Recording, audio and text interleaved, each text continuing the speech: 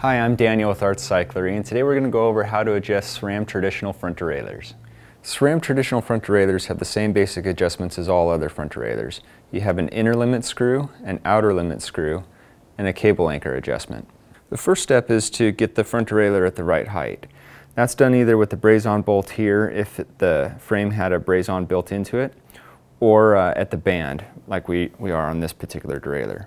Now we want the bottom of the derailleur cage to be 1 to 3 millimeters off of the top of the big chainring teeth. And we want this outer edge of the cage to be parallel with the big ring. And we're all set. Now we're going to adjust our inner limit screw. In order to get the adjustment right, we need to shift the rear derailleur into the largest cog. And we want the chain here to be as close to the inside of the derailleur cage as possible without actually touching it. So this derailleur cage needs to come out. And we're going to do that by turning this inner limit screw in. It helps to pull out on the front derailleur while you do that. Makes it a little bit easier to turn. And you can just turn the cranks there to make sure that the chain's clearing. It's a little too far. Back it off. And there we go. So now we need to adjust our cable tension, and we do that here at the cable anchor. So first, loosen the anchor, pull the cable tight with your fingers. You can use needle nose pliers too, and then tighten it down. So now we'll do a few test shifts up to the big chain ring. Let's see how it's shifting.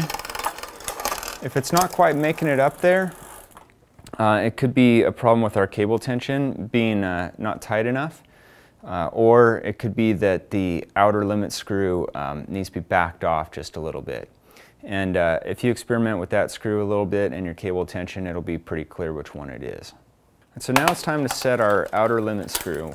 And we want to do a few test shifts in order to get that adjustment done right.